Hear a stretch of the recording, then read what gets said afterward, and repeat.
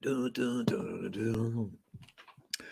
All right, here we are, episode 62 of Merriwether's World. I am your host, Dr. Mark Merriwether Vorderbruggen, creator of the Foraging Texas website, author of Idiot's Guide Foraging, co-creator of the Wazoo Foraging Bandana, and lots of other stuff. Articles in Charm Magazine, patents, blah, blah, blah. But you're not here to learn about me. You are here to learn about plants. So tonight, it's going to be awesome. We are going to start a two-episode thing, maybe even more, two-episode thing on elderberry. Tonight, we'll be discussing identification and mimics.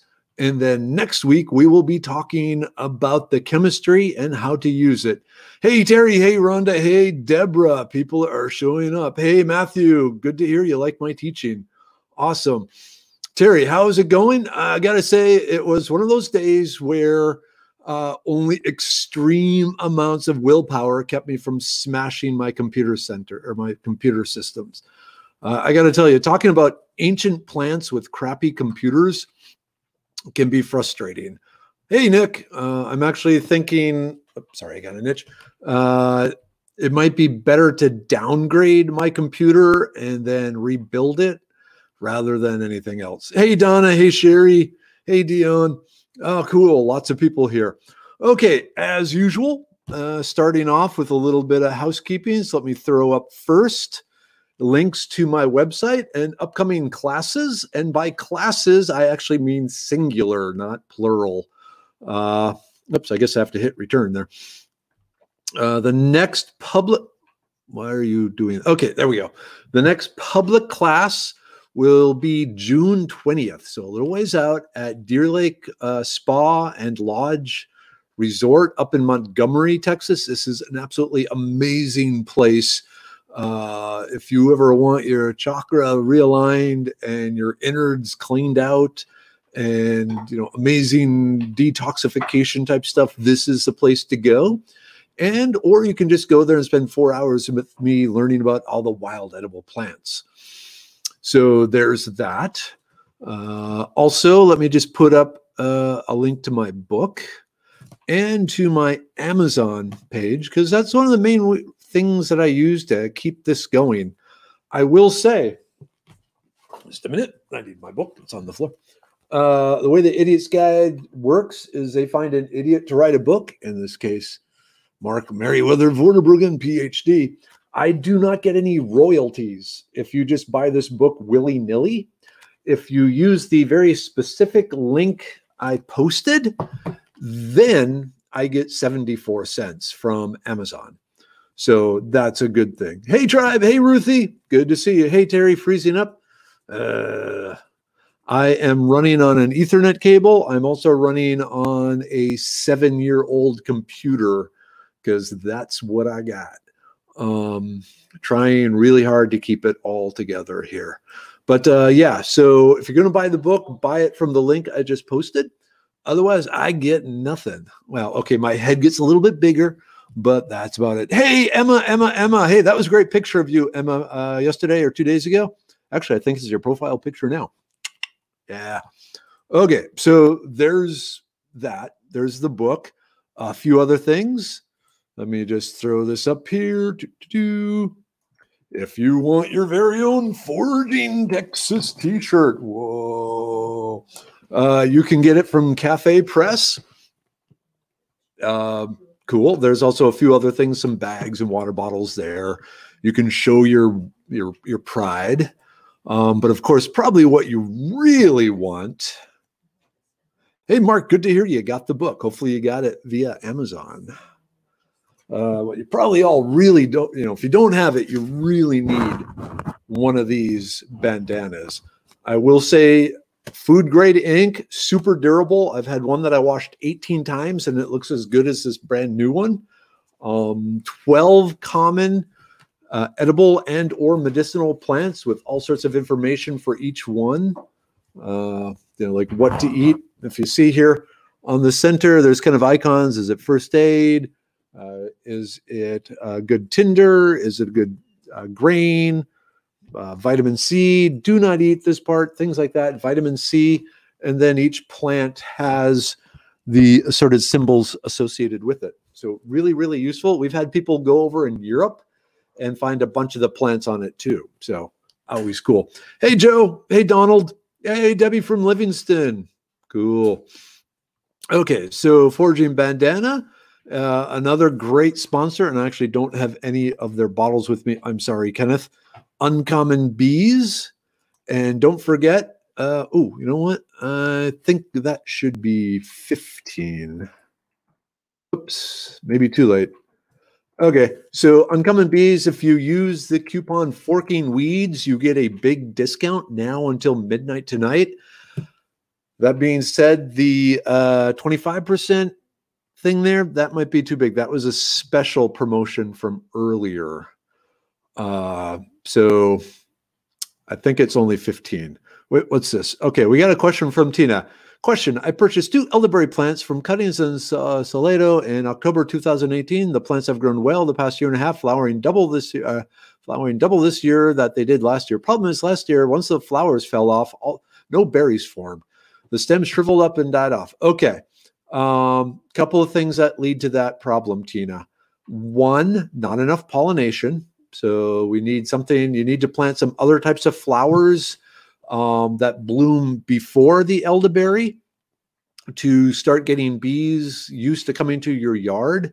And then also maybe a little bit more water. So give that a try. Hey, David, how you doing? Oh, okay. Uncommon Bees would like to announce that the 25% off is still going on. Off, on. But yeah, so use the Forking Weeds coupon code. Anything you buy from Uncommon Bees, 25% off. Awesome. Okay, another great thing, if you are looking for different herbs, then you got to go to Plant Medicine is the Best Medicine. Ricardo Shilly Shally, he's probably going to be here tonight.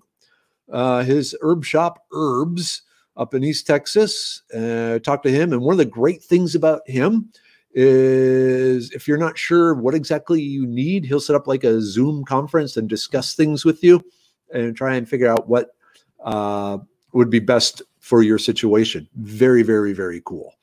So did that? Okay, yes. So you got the coupon code there.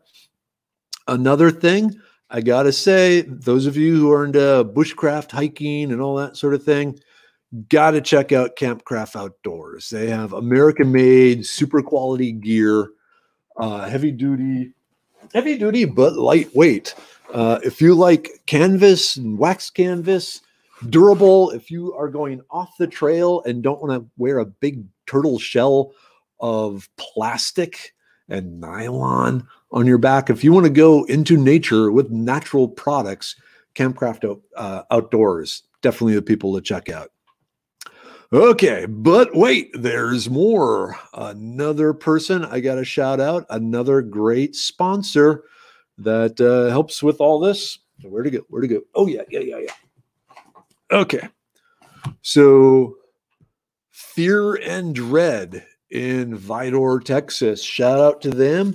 If you are looking for sort of preparedness, survival, firearm type stuff, definitely check them out. They got great deals. Like one of the things I got from them that I actually bought because I wanted it, but it was such a great price that I went with them other than Amazon or other things, was this vacuum packed emergency trauma kit.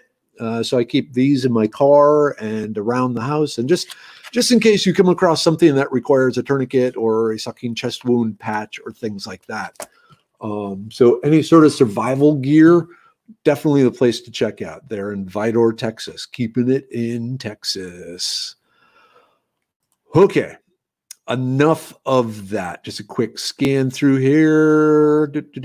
Okay, it looks like no questions at this time. So let's jump into why we are here. Elderberries. Elderberries. Yes, your mother was a hamster and your father smelt of elderberries, but that's okay because elderberries are a great thing. Let's talk elderberries. First off, why are we even talking about elderberries? Well, elderberries are probably one of the most ancient and powerful plants when it comes to maintaining and strengthening the, the immune system. So they have a bunch of different compounds that work in a diverse number of ways that really help prevent humans from getting sick or help fight sickness. Now, that being said, the FDA does not condone or approve of the following statements, blah, blah, blah. So the FDA does not necessarily agree with this, and so I have to put that disclaimer there, but something to keep in mind. Hey, Chris, on the ground right now? Wow, Nicole. Okay, so actually, Nicole is mentioning here in the comment. Let me put this up if you don't mind. 15 years ago, before all the great resources available, she eagerly made her family elderberry syrup, which actually turned out to be pokeweed. Yeah, really, really dangerous. Thankfully, the pokeweed berry juice is, as far as a pokeweed goes, one of the less poisonous issues out there. Okay, so, and actually pokeweed is one of the mimics we'll be talking about tonight. But tonight we're going to talk, dun, dun, dun. Can I do this? All right, elderberry or Sambucus nigra, identification and mimics. So like I said, tonight we'll be talking about how to identify this wonderful plant that's found all over North America, Europe, and even into Russia. So how to identify it, and then what common mimics you should avoid, and then how to tell them apart, obviously. Okay. Okay. Quick question from Jessica. Elderberries are too tall to reach. Can I top them when the berries are ripe and not stun the plant? Yeah. Elderberries, the plants are very durable. You can whack them back and they will continue to grow. They grow by runners under the ground. It's actually recommended once a year to thin out your elderberry thicket. Okay, so what happens if I do this? Oh, cool. Okay, it worked. So overview, what we're going to talk about over the next 2 weeks, like I said, is identification and location. And then the mimics will be what we'll talk about tonight. And then next year will be how to use it in the chemistry. So starting with the identification. Okay, let's ask, do you want me in the side here? Or do you want just big picture? Big picture, which actually isn't all that much bigger, is it? Okay, I guess there's room for me and elderberry. So identification. The elderberry, the way you find it, it is a small tree, like I said, that grows in a multiple thicket. So there'll be a bunch of these trunks coming up. None of them are really going to be much thicker than 1.5 inches in diameter. So, you know, they're fairly small trunks. The roots are connected. So if you were to just to grab one and pull really hard, you would probably be able to pull the elderberry out of the ground. And what you would see was a thick rhizome, again, maybe about as thick as my finger, that runs out and connects to other trunks. So, you know, fairly narrow diameter, let's see here, fairly narrow, like inch and a half diameter trunks connected to each other by thick rhizomes. Hey, Julie, you on the side. Okay, okay. People seem to like me, so we'll stay here. Oh, and tonight, of course, I'm drinking Texas Gin from the Real Spirits Company, the gin that I helped develop. So we'll see how the night goes. Okay, so small tree in a thicket, roots are connected. From this time of year on, you'll usually see these flowers, and we're going to get a lot more pictures here. So let's move on to looking at the different parts. Okay, so the stem itself, you can see here on the left-hand side, a picture of the stem with a ruler next to it. Has a woody, bumpy surface, somewhat cracked, with little black spots on it. If you were to cut it in half, like if you were just to cut through the stem here, and is that showing up? Yeah. Okay. So if you were to cut through that, you would actually see, instead of solid wood, like a normal tree at that size would just be wood across the top, it would actually have a kind of a thick crust, And then the inner, at least half of the inner would be more of a white, pithy sort of material that's easy to clean out.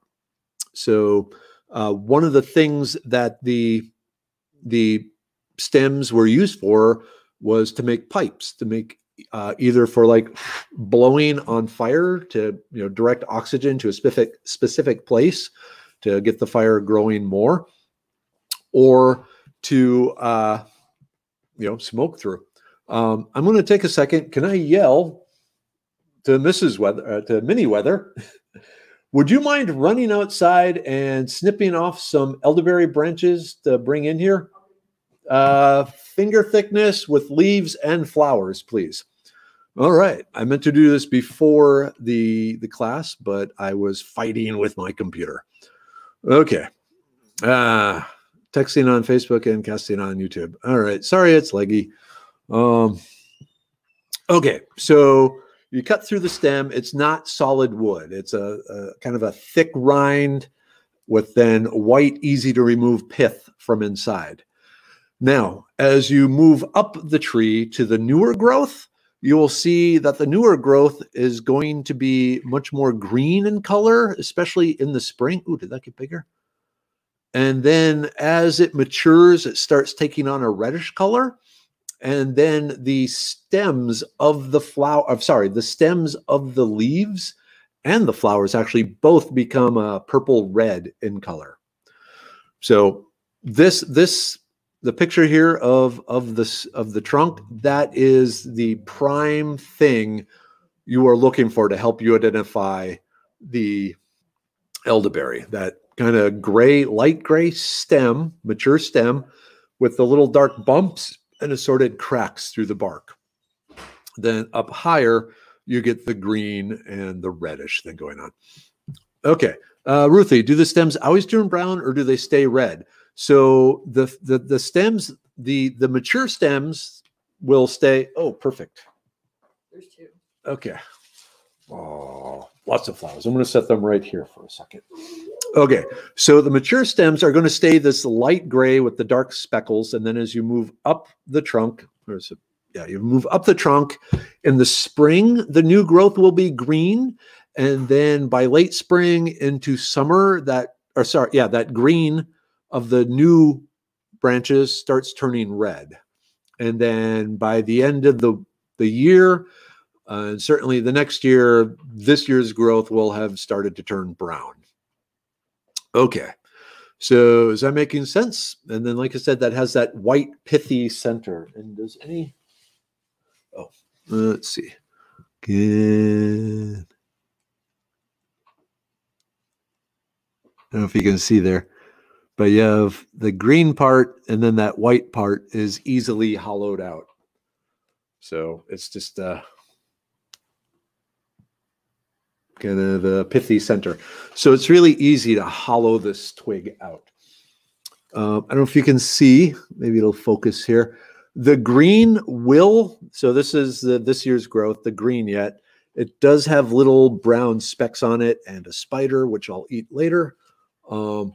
But yeah, the bumps, hopefully it can focus on that. That speckled bumps are kind of a indicator all up and down the elderberry. Okay, set that down there.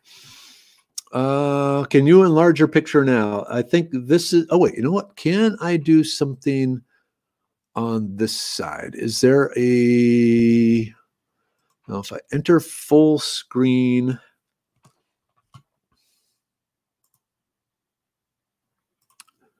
no, this is as big as it gets. Like I said, even if I move to there, let me try this. Oh, you know what? Here, let me try this. So there's the stem, some new stem. Oops. And there is the pithy center. Okay, let's jump back to the presentation. Okay, so that's the stem. Really good source of having you identify it. Now let's talk about the leaves. And this is something that always confuses people, how to tell the difference between a simple leaf where you just have, one leaf, and a compound leaf where you have a stem with a bunch of leaflets coming off it. Hey, good morning, Case. So when it comes down to it, really depends on, think of the fall or whenever the leaf drops. So let's say in the fall, when the leaves start dropping, let me pull one off here. And I'm going to switch back to me here for a second. Now, so what we have here is a compound leaf. So in the fall, if you can see this, if each leaf just falls off like this, that is a simple leaf. A compound leaf is where this whole section falls off. So a thing with multiple leaflets all fall off as one unit. So kind of, if you're really not sure, you kind of have to wait until fall to see what you're looking at. But you'll have to work with me here. The leaves of the elderberry are compound. Nope, you're still seeing, oh, I'm sorry. Okay, let's do this again. So if each leaf like this falls off, that is compound. But if they fall off in groups like this, that is compound. Whoops. So, sorry. Simple, compound. I'm just having fun now. Okay. So in the case of the elderberry, it is a compound leaf, and I just happen to tear one of the leaflets off. You will see the leaflets themselves. I'm going to hold that one back on there. They are opposite each other, and they have an odd number. So they'll end with 1 at the peak here. So 1, 2, 3, 4, 5, 6. Well, 1, 2, 3, 4, 5, 6, 7. Sometimes there will just be 5. New growth might only be 3, but it will be an odd number of leaflets on the compound leaf. The structure of each leaflet, the vein pattern, and maybe you can see it better on the back here. Front back. So is what we call pinnate veins. So pinnate has one center vein, and then all the other veins come off it. So if you flipped it over, it'd kind of look like a Christmas tree. But one center vein, and then all the other veins come off it, like a candelabra or a menorah or a pine tree or something like that. So the individual veins, or the leaflets, the individual leaflets have a pinnate vein structure. That's another thing you need to look at when you're identifying it. Now, if I can get it really close, I don't know if you can see it or not. Maybe if I put my finger up. It's kind of hard to see. But if you look here, let me put the picture up again. And maybe here, I don't know if you can or not, but along the edge of each leaflet is dentata or teeth. So kind of rounded bump teeth there. So you might have to zoom in on your screen or something like that.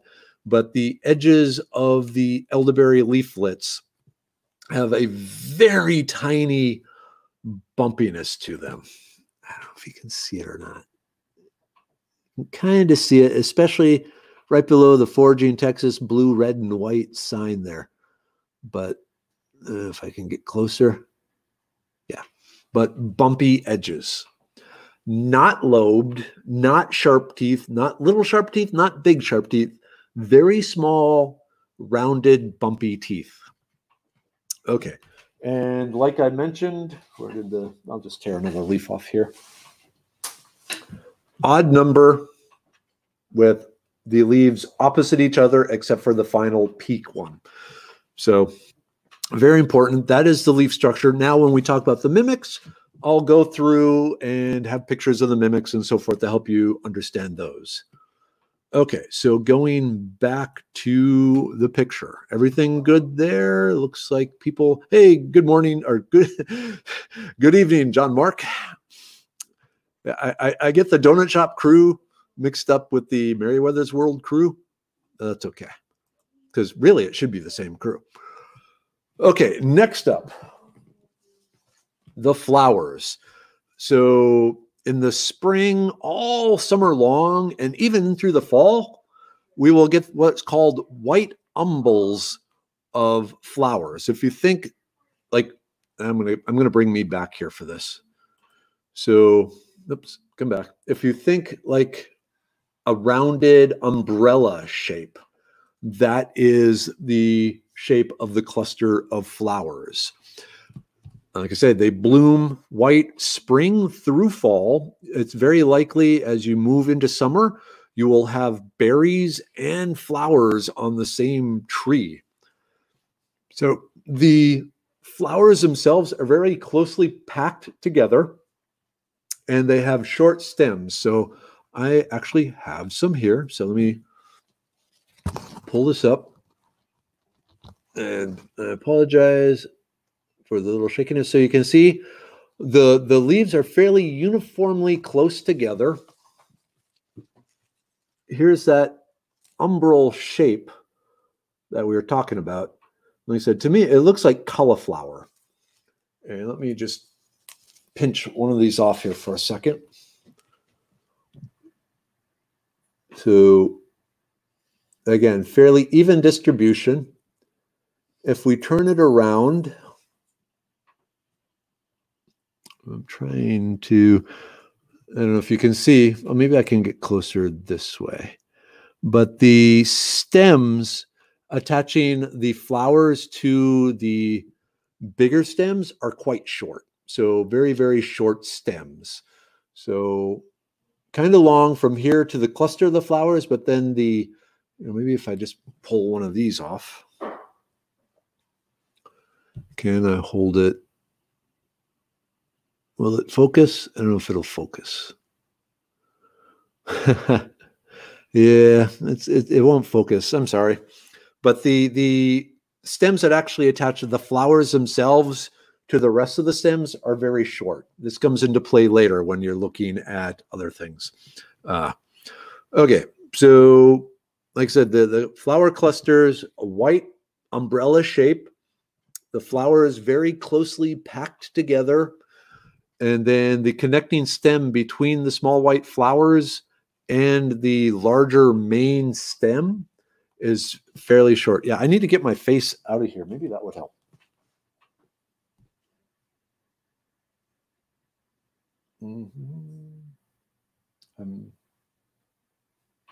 Yeah, not really. All right. But if you go to foragingtexas.com, you can actually see all these pictures and close up and everything there too. Okay, so any questions about the flowers? Yeah, smell-o-vision would be cool. If not, let us go back and move on to the berries. And unfortunately, I don't have any berries to show right now. Let me bring this here. So the berries themselves are very, very, very small, like less than a quarter inch. Smaller than popcorn, really.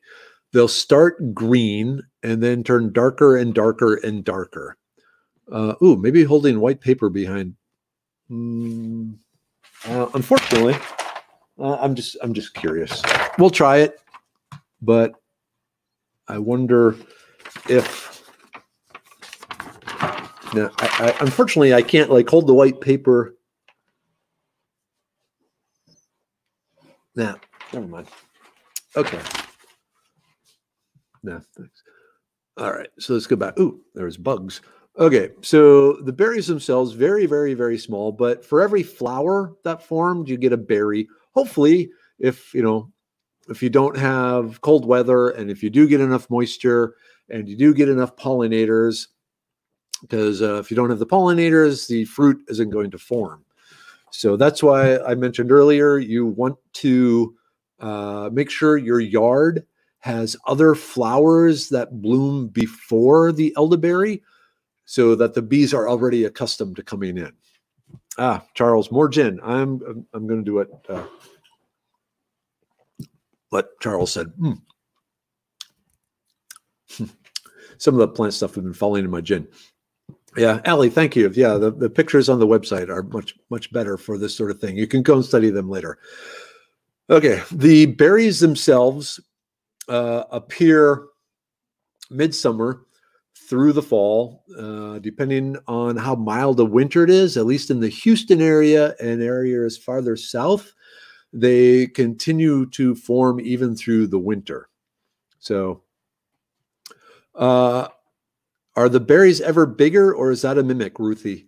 So there are mimics that have berries that are bigger, berries that are roughly the same size, and no berries at all.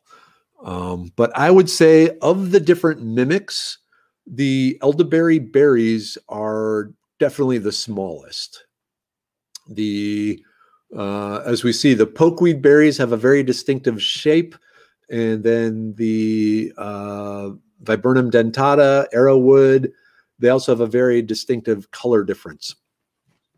Okay, quick thing about these berries. I'll talk more about them next week, but you do not want to eat them raw. They have some cyanide compounds in them, and they also have some other fairly unpleasant flavored molecules in the raw berries. But if you cook the berries or dry the berries, the flavor goes away. You know, if you crush these berries in your fingers, I am crushing your head. I am crushing your head. They're going to stain purple. They're a very juicy berry with some really itty bitty bitty tiny seeds. So almost imagine like crushing little tiny grapes would be a good example. But again, the main thing, usually the weight of them will cause them to hang down. The original flowers will be kind of pointing upright, but the weight of the berries will actually bend the plant over.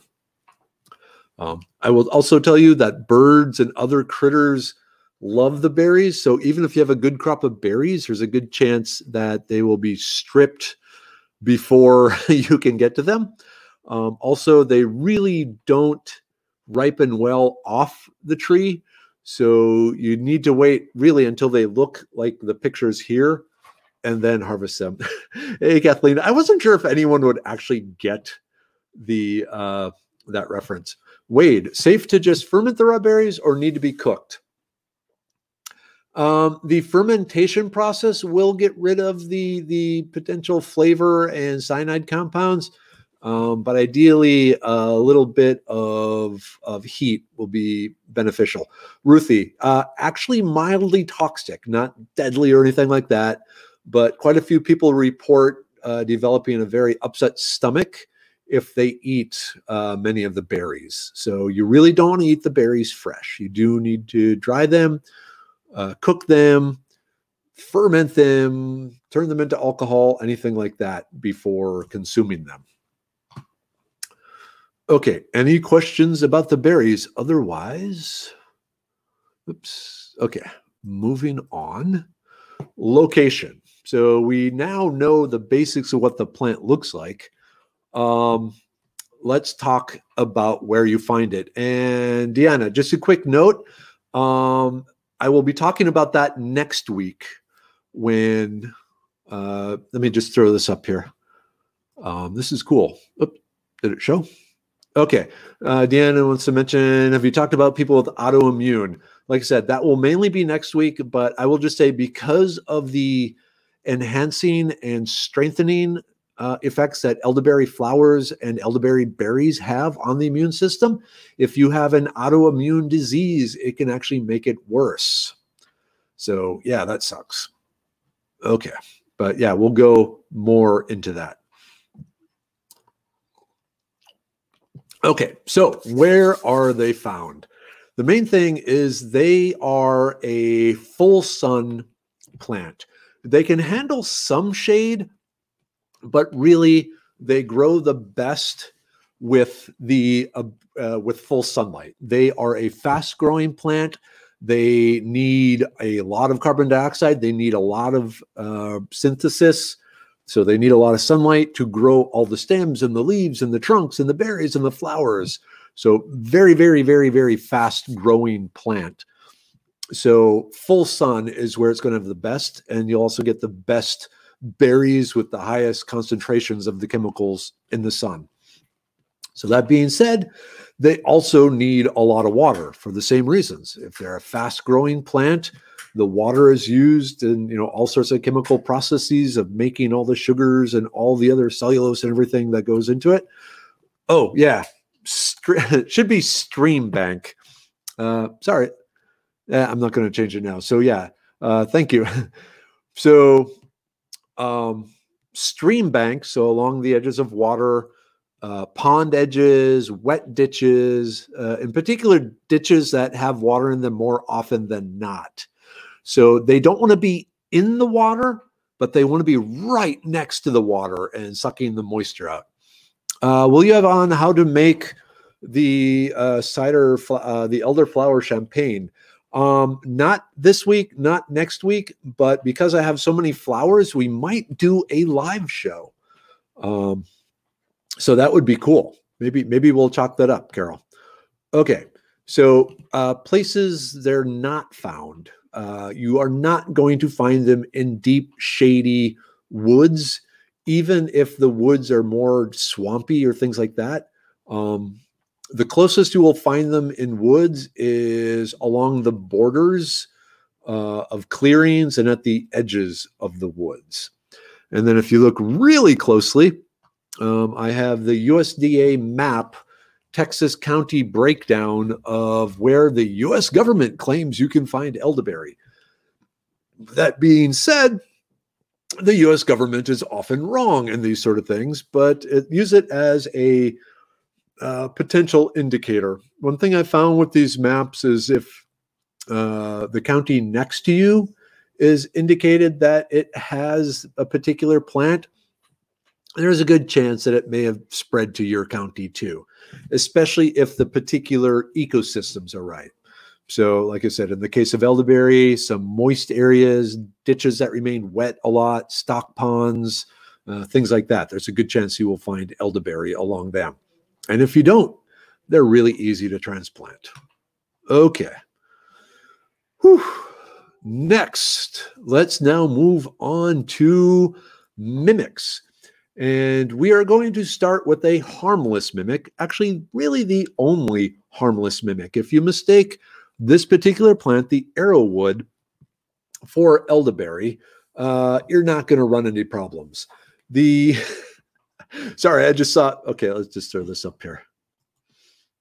Yeah, so alcohol seems to be a popular theme in this group. It's a popular theme with me, and then, people who, are into that too gravitate to me. It's not just because I'm really big enough to have my own gravitational field. Okay, so arrowwood. This is a deep woods plant. In the spring, it has flowers in an umbel that look damn near identical to elderberry. Really, really, really close. The main difference about the blooms, the cluster of blooms, is it's rarely bigger than about 6 inches across. Whereas with elderberry, you can have them a foot or more across, the blooms, multiple blooms. So the arrowwood flower blooms approximately the same time starts blooming the same time in late winter, early spring as the elderberry.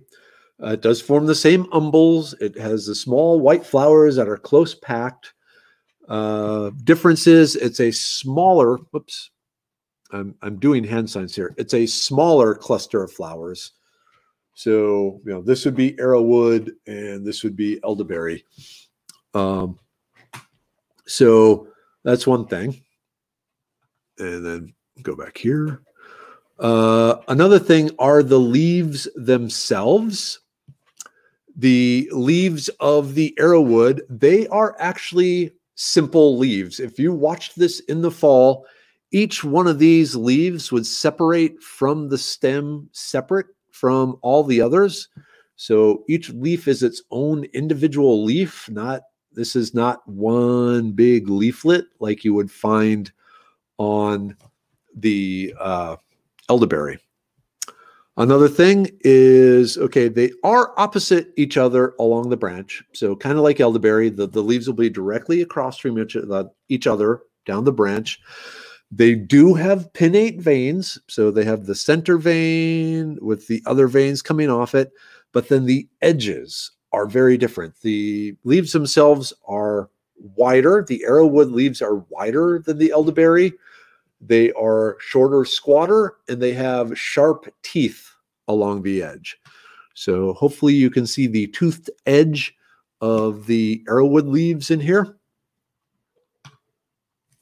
Ta-da. See, actually, I guess it'd be this side. All right. Good on the leaves. So simple leaves, pinnate.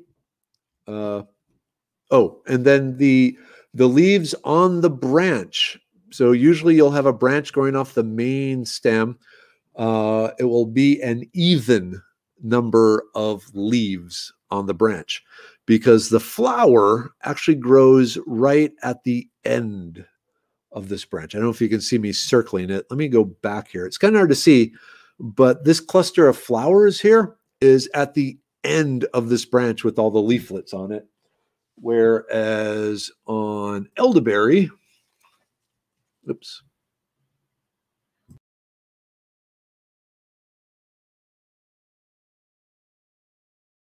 Oops. I want to do this one. Okay. You'll see there are the leaves are separate from the branch. So if this was an arrowwood, there would be leaves running all the way up the stem right to the flowers themselves. Okay. Whew. Okay. So, whoops, that's the flowers. We talked about the leaves. The main thing here, simple leaves with a very sharply toothed edge. The name of this is Viburnum dentata, or the toothed viburnum. And so it has the sharp teeth on it. Okay, when the fruit appears, it'll still be in umbels. The fruit themselves are going to be a purple gray in color, so almost like a navy blue, as opposed to the dark, dark, dark purple of the elderberry. The berries will be just slightly bigger than the elderberries. The fruit is also going to be slightly oblong, so not a perfect sphere like the elderberry berries. Let me bring me up here. I'm doing hand motions. Whoops. Okay, so like the elderberry fruit will be round, whereas the tooth viburnum fruit will be somewhat oblong. It's kind of hard to see in this picture. And then if you look at the bottom, if you can see it here, the bottom, like I'm circling one, you might have to zoom in. It actually has a little tiny crown on it, or a little part that pokes up from the bottom of the fruit. So, and then there's going to be a lot less of them than there are of the elderberry. Yeah, they look kind of like blueberries, and actually they are in the same family as the blueberries. I will tell you, the berries of the arrowwood are pretty bland in flavor. They're not really, good flavored like the blueberries are, but the blue color in both blueberries and in the arrowwood has a lot of good, helpful medicinal properties, especially in the area of antioxidants. And then it's kind of hard to see, but they're a good source of wild yeast too. Oh yeah, and Tina, and huge seeds. And gin. Okay, so the fruit, pretty distinctive, navy blue rather than dark purple, somewhat larger, has that crown on the bottom. They are edible, but they have a very, very bland flavor. So that is arrowwood. That is the non-toxic mimic that a lot of people mistake for elderberry. In the spring, I get a lot of pictures from people who have found this in the deep woods. So let's talk about actually location here. There we go. So the arrowwood, this is a deep woods plant. It doesn't like sunlight. It likes full shade, understory, deep wood sort of thing. If you see the Texas map, it's mainly kind of the East Texas area there. So it's very common in those counties and that area of the woods, big thickety sort of area. Um, not so much where there's fewer trees and more sunlight. So yeah, deep woods, shade, East Texas sort of thing. You're not going to run into it out in, like, say, Dallas, unless someone planted it as a landscaping plant. Andrea, yes, you can make jelly out of the arrowwood. It's fairly bland. A lot of times what people will do is use the arrowwood berries to increase the mass of other better flavored berries. Okay. So that's arrowwood. Wow. Damn. Okay. This might be a 3-week series, maybe even 4 weeks. Wow. Chris Hamlin, helicopter guy. We might have to push you back and your work with elephant conservation as much as a month, because it's taken a while to get through here. Okay. Without the flavor, arrow would be an alcohol, mainly because of the wild yeast, Kylie. Okay, so let's move on. Now let's get into a poisonous mimic, and probably the most commonly mistaken bad plant for elderberry would be the water hemlock. So let's talk about that, especially since the hemlock. Okay, good, Chris. Especially since the hemlock grows in a lot of the similar areas as elderberry. So we got the little skull and crossbones up there. Yeah. So let's start with the flowers. Again, the flowers grow on umbels. They are very small white flowers. So the individual flowers look very, very similar to elderberry. But one of the distinguishing characteristics is they don't like each other. So remember that. Hemlock doesn't even like itself. All the flowers are going to be very widely spaced apart from each other. So you have the major stem running up from the trunk of the tree, and then you have a really long secondary stem that keeps all the flowers apart from each other. And then if you look at the third layer stem, and it's, oh man, I wish you could see my mouse better. The connection between the flower and itself to the stem is also very long. So what you get is very, very widely spaced flowers as opposed to the close packed flowers of the elderberry. So very widely spaced flowers. That's one of the key differences in the flowers.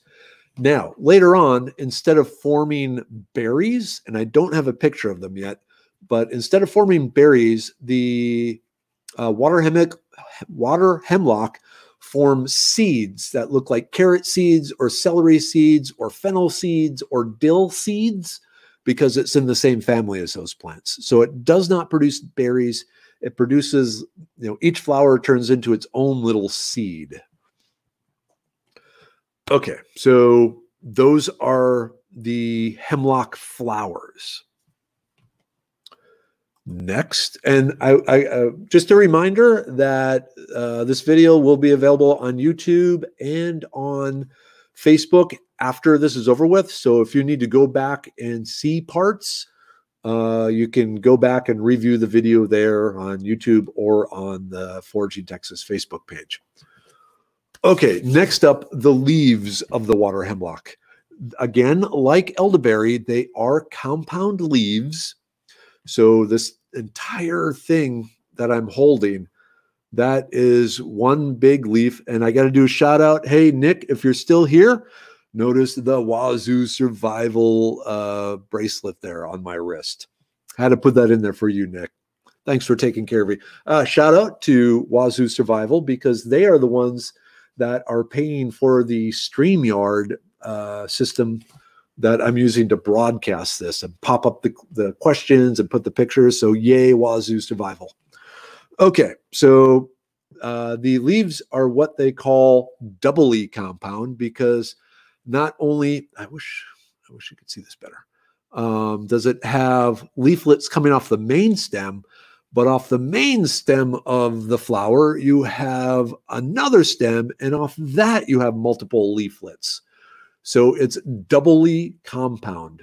It has a stem, and the stem has multiple stems coming off it with multiple leaflets on those secondary stems. Oops. Go back. Forward. Yeah, I need to figure out how to change the size of the mouse. I could do that in settings. Okay, so doubly compound leaf. Then if you look at an individual leaflet, I wish I could zoom in on this. The leaflets themselves are very sharply teethicated. Wow, did I just get a look?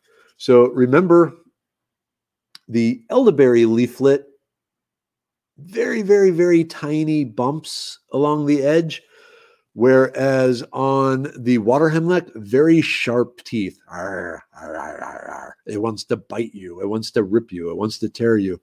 Yeah, the Mac does allow me to change size, but because of the crappiness and age of this computer, it would be like a 4-minute process. So I should have done that. I will remember next week to enlarge the mouse to make it easier to see.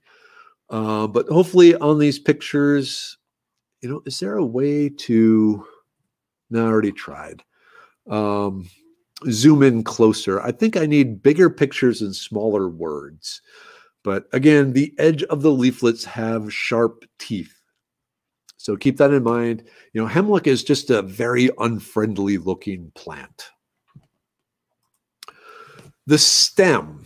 The stem is another way of telling the difference between water hemlock and the elderberry. If you remember the elderberry, the mature was gray, light gray with dark brown bumps and cracks in it, and then it turned green. The younger part was green with little brown dots.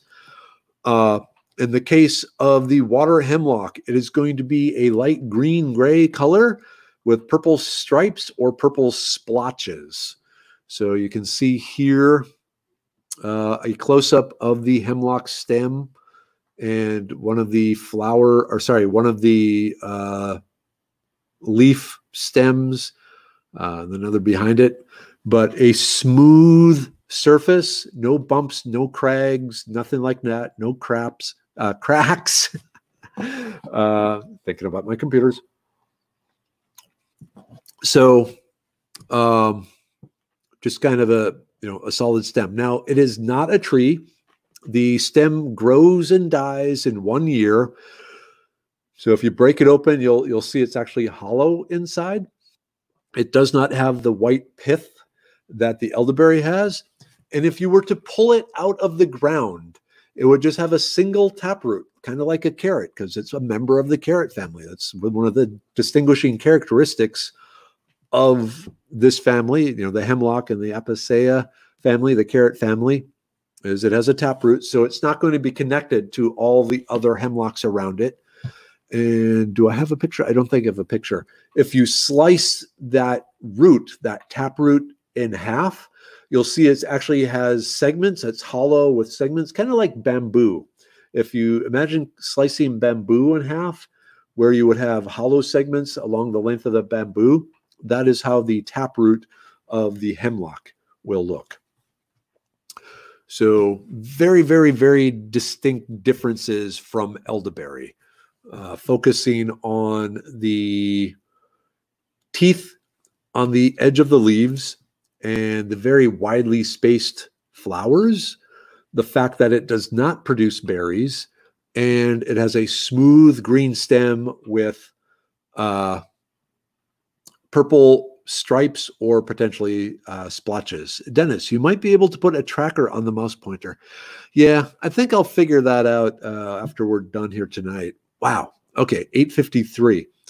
So that is the hemlock. That is the worst possible thing to mistake for elderberry. Is, like I said, the flowers kind of look similar, but this can be deadly. It's one of those, it's the last mistake you'll ever make sort of thing. Okay, last for this, where do you find it? really a lot of the same places you find elderberry. So like elderberry, it prefers full sun. It can handle partial shade. You are not going to find it in the deep woods. It's a big, fast growing plant. Elderberry can get maybe 18 feet tall in a summer. Hemlock, under ideal growing conditions where it has plenty of water and plenty of sunlight, it can get close to 12 feet tall. So really, really big, fast growing plant here. It's kind of hard to see, but this is in the ditch along the road. This is actually on the way to Four Notch Loop Trail. So this is Four Notch Loop, Four Notch Road here up in the Sam Houston National Forest. So in the bottom of the ditches, in the wettest part of the ditches, is where you're going to find the hemlock. Unlike elderberry, which likes being right next to water, but doesn't necessarily want to be in the water hemlock is actually okay with being in the water on occasion. So yes, Dion, yes, the hemlock produces a burr-type seed, same as a celery seed or a fennel seed or a dill seed. It does not produce a berry. So wet stream banks, ditches, pond edges, USDA map shows it kind of all over Texas in random spots. And again, if there are wet ditches or stock ponds or something like that, there's a chance that a seed might have ended up there in bird poop or anything like that. Wade, any decent non-edible uses for hemlock? If you are of a society that hates philosophers, it's a good way of getting rid of philosophers. If you remember Socrates. I always fall back on the Bill and Ted pronunciation of Socrates. And that's how they put him to death, because he was, corrupting the youth. Dennis, yes, hemlock does die back annually. So it's basically a 1-year plant.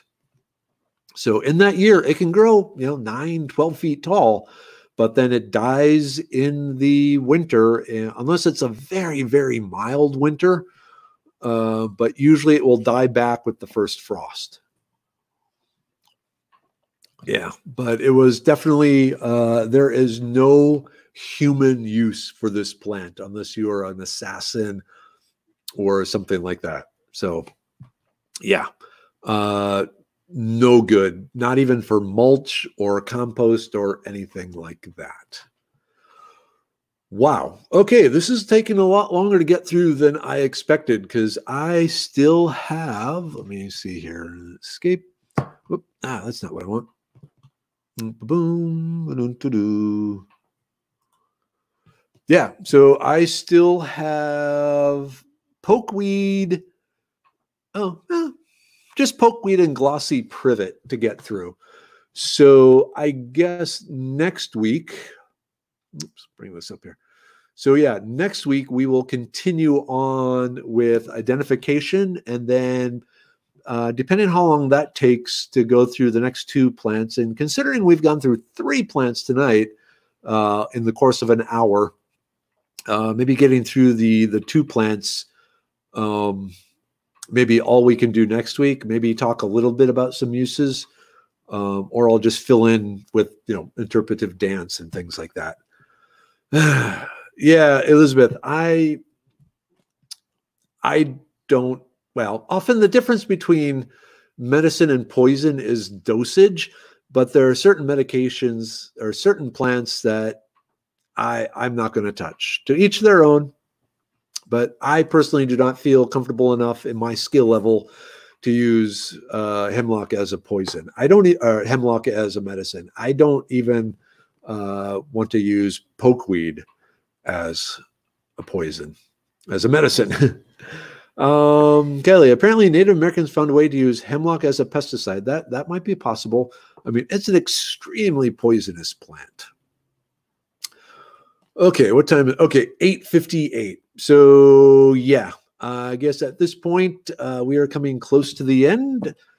Finish your drink if you have it.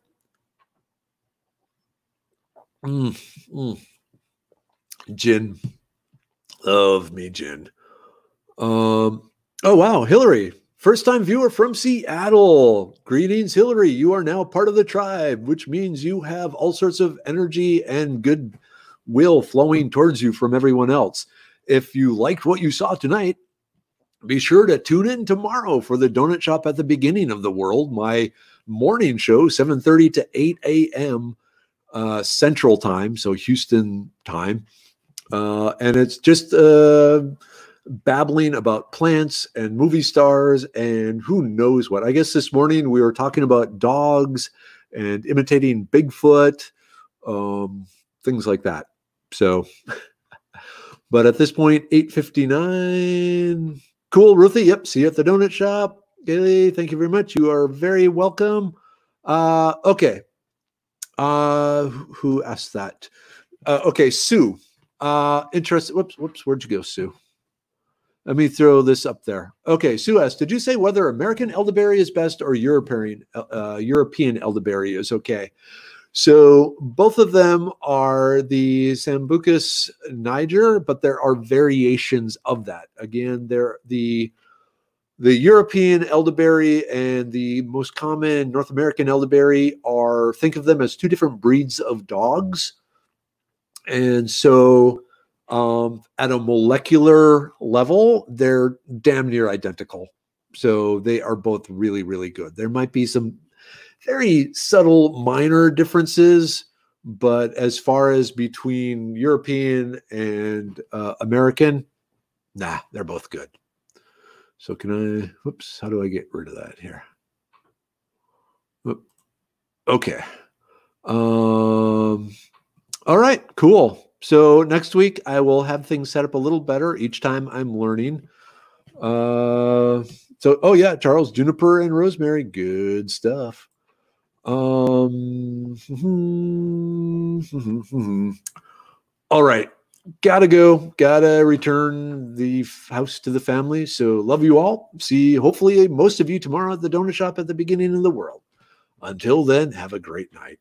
Okay, bye-bye.